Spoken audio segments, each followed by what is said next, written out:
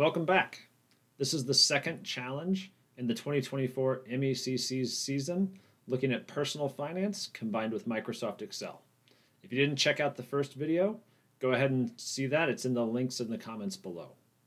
In this video, we're going to be looking at tracking savings, right? Say you have a specific goal you want to save for, like attending the 2024 MECC finals in Las Vegas, and you want to save for that over a certain period of time.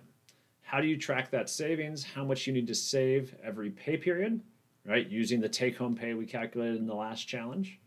And then tracking that savings to know that you're going to meet your goal in time. So we're going to look at that, and we're also going to look at how that happens if you put it into a bank account that's earning interest. So to tie to that finance side, we're going to see how that interest can actually accumulate and assist in your savings goal in that way. So let's get right to the model. All right, in this model, we're starting again on the Instructions tab. I do want to highlight, you'll often see this Enable Content at the top, where your macros have been disabled, and we do want to enable them. So make sure you click that Enable Content. We're going to move on from our general instructions over to our challenge. Now, we already talked about the basics of the challenge, that we're building a savings account. But let's go ahead and take a look at what our inputs are and what our questions are going to be.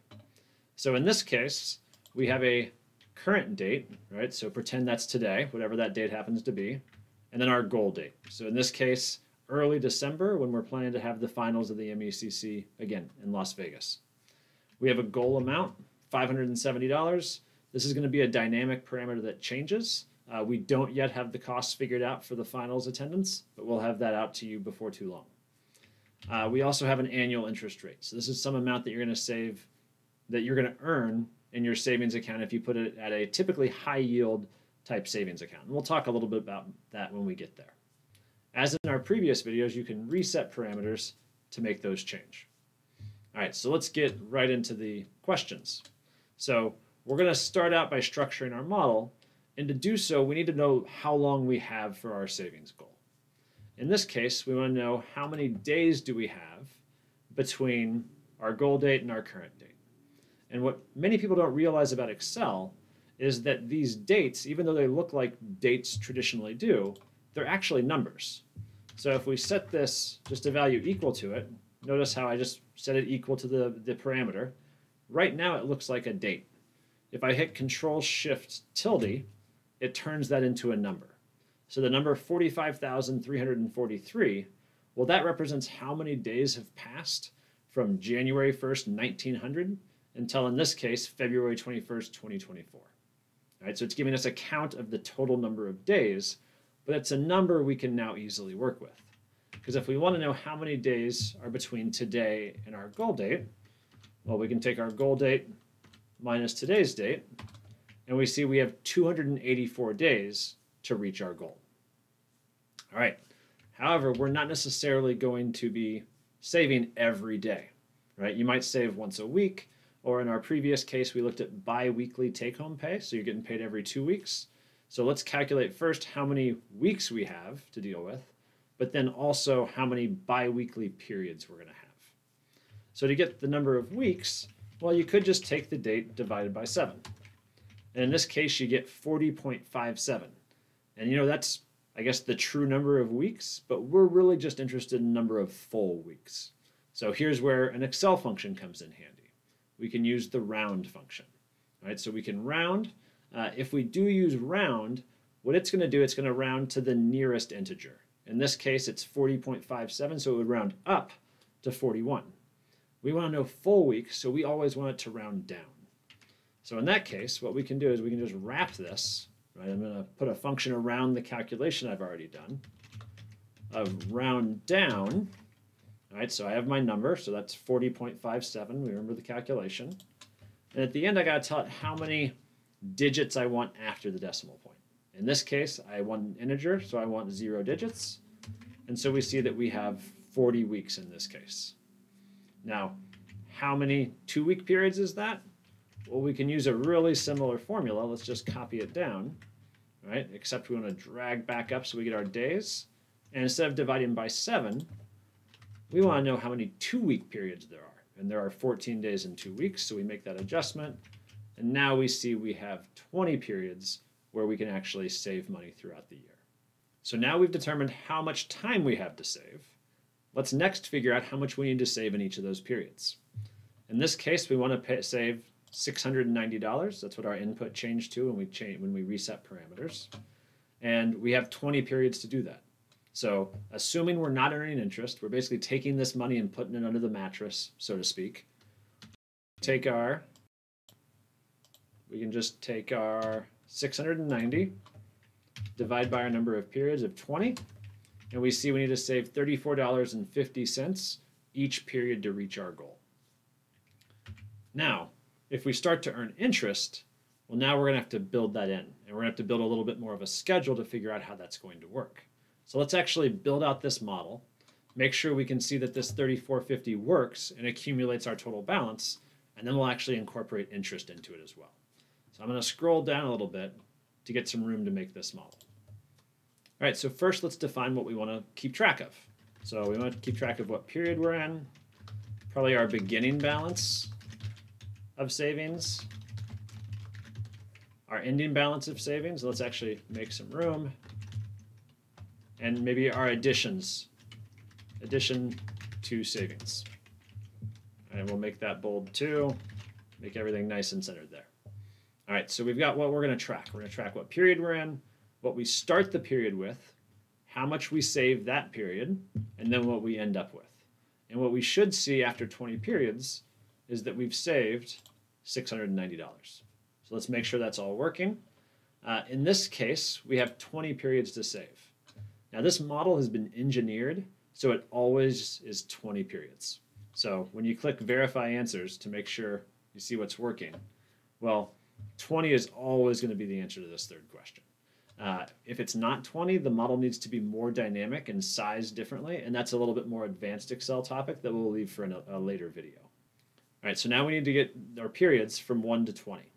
So the easiest way to do that is just type the numbers, 1, 2, 3, 4, and on and on. You could type all the numbers out to 20. It's going to take you a little bit of time to do that, though. Alternatively, Excel can recognize patterns. So if you highlight the first 4 here and kind of click on this little square at the bottom, we can drag down, and it'll continue the sequence for us all the way out to 20. So that's a little more handy. There are lots of other ways to do this, though, as well. We can delete all of that, and we can do 1, and we know the next number can just be the previous number plus 1. And now we can copy that down a ways. We didn't get all the way, and get down to 20 that way. Now, if you're using Excel 365, or at least one of the more recent Excel versions, you can also use the sequence function. All right, sequence is a really handy function. There's lots more capabilities to it than I'm showing you here, but this gives you the idea. It'll just create a number for you. In this case, you told it sequence 20. It gives you the numbers 1 through 20.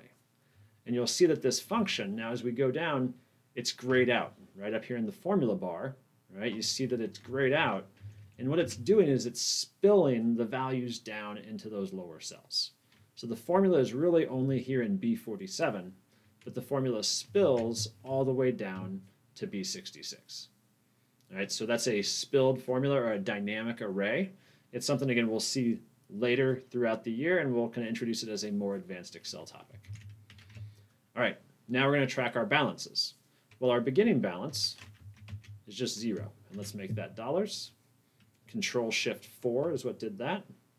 And our addition to savings, well, we calculated that already. We're going to add $34.50 each month. And I'm going to lock that with F4 because that value is not going to move. And so when I drag down my formula, it'll also stay always referencing cell H37. Now our ending balance is just our beginning balance plus the additions to the savings. All right, so after 1 month, you start with 0, you add $34.50, and that's what you end up with. Now, if we're going to model this for all 20 periods, the real adjustment we need to make is that the beginning balance in period 2 is just the ending balance in period 1.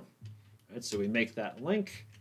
We then copy our formulas down. So I'm using Control-C to copy, Control-V to paste, and we see after the second month now we have $69 accumulated because we started with $34.50, we add $34.50 to it, we end up with $69.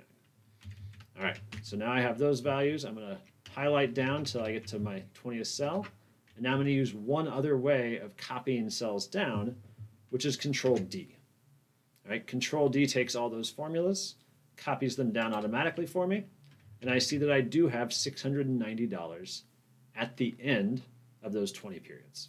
So we verified the 690 we're trying to save. Well, here's what that looks like in a schedule over 20 periods. Now, we didn't really need to do this for this simple example without interest, but the beauty of doing this is we can now take this model we've built, we can copy it, and we can now adapt it for adding interest costs in, or interest earnings in this case. All right, so let's see how we're going to do that. Before we do, we got to figure out how much interest we're going to earn. All right, so the rate that we have up here, 1.5%, well, that's an annual rate. So typically to get to kind of periodic rates, there are a number of ways to do this that are, again, kind of a little more advanced. We're going to keep it simple for right now. And we're just going to assume it's a simple kind of APR, annual percentage rate. And with APRs, the way we treat them is we just multiply or divide by the number of periods we have. So in this case, you have 2 weeks out of 52 in the year, so 1 out of 26. So if we want to get the weekly rate, we can just take the annual rate divided by 26. All right, and that's the same as multiplying by the number of weeks we have, 2 weeks out of 52 weeks in the year. That'll give us the same answer. And we can verify answers to make sure we're still correct. All right, so now we got our interest that we're going to earn every 2 weeks. Now, how's that going to affect the model? Well, down here we have a beginning balance, and typically we're going to think about earning interest on anything that we have in the bank at the beginning of the period. Right? You can think about this that the bank is renting your money. Right? You've lent them, in this case, $0, so they're going to pay you $0 of interest. However, in the second period, they have $34.50 of your money. They're going to pay you rent on that money of 0.06% for those 2 weeks. So we need to build in here, we need to add in a column, and here I'm just cutting and pasting those over to make some room, and we'll call this earned interest. So we make some room to calculate a new field. All right, so our earned interest, again, is going to be whatever we have to start the period times the interest rate we calculated. All right, $0 the first period. And notice I just centered that up real quick. That's Alt-HAC. I definitely encourage you to learn shortcuts whenever you can. And then we're going to go ahead and copy that down, Control D again, and we can see that the interest that we're earning, it's not a lot, but it's growing over time as we have a bigger balance in our account. So by the end, we're actually earning 38 cents on the $655 that we've saved so far.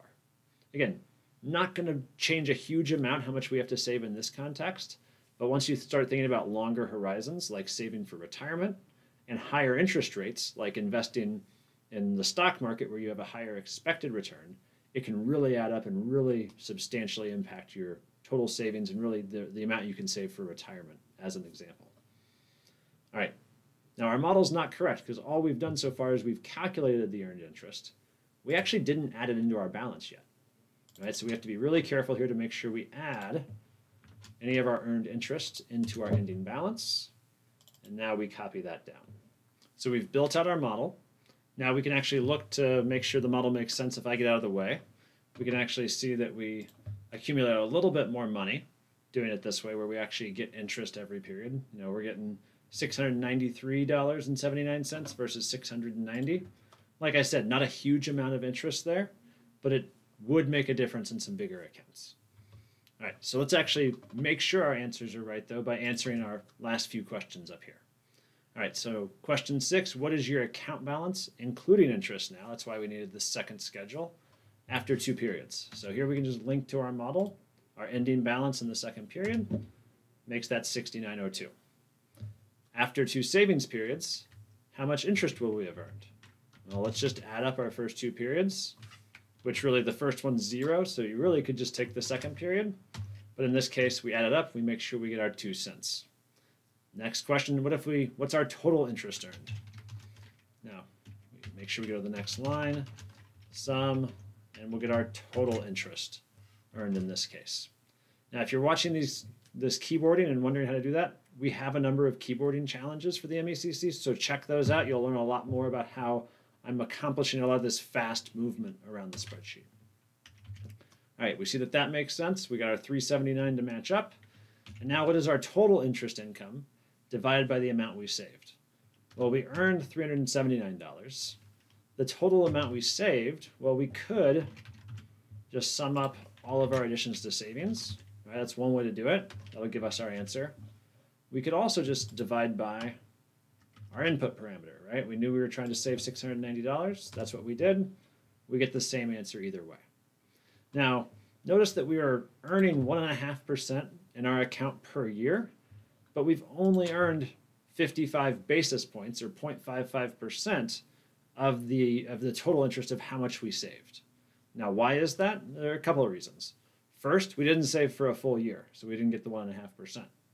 Also, when we started saving, we had very little saved. So that full 690 we saved, that wasn't done until the very end. So what we get is some kind of blended rate, since we saved a little bit early on and with a lot of money down at the end, and the average is that 0.55%. Now, is that good? So this is kind of like the last little personal finance bit.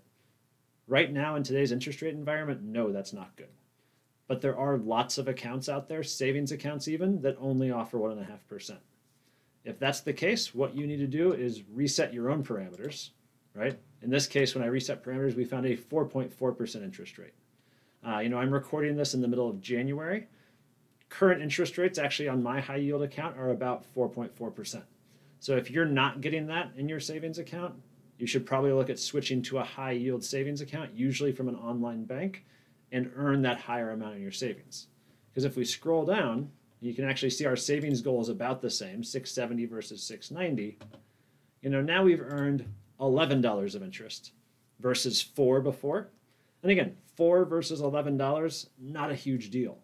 But if you start saving substantially, that can be a really big deal over time.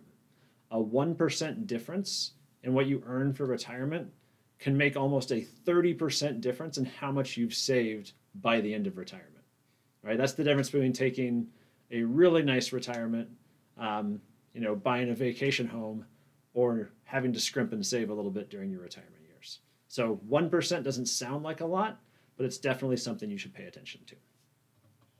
All right, so from an Excel perspective, we saw when we reset our parameters, we still got all our answers right. That's what you want to make sure of. And you can verify this on the last tab for the results as well. All right, so in this model, we looked at a couple Excel functions. We did round down. We saw sequence as well, and we saw kind of how to structure a model and to really reuse a model when we build it and make small adaptations. Those are all important modeling techniques to learn early on. We also learned a little about interest and accumulating interest in a savings account. So hopefully that'll inspire you to start saving for your own goal, whether that be joining us in Las Vegas in December or whatever it is that you're saving for in your life. Either way, good luck, and we'll see you for the next challenge.